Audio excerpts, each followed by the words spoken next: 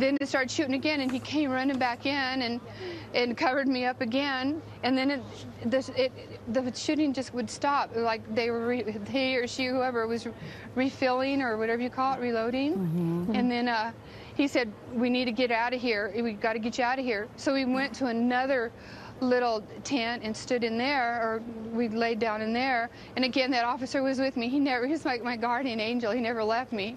And we could hear the shots getting closer, it seemed.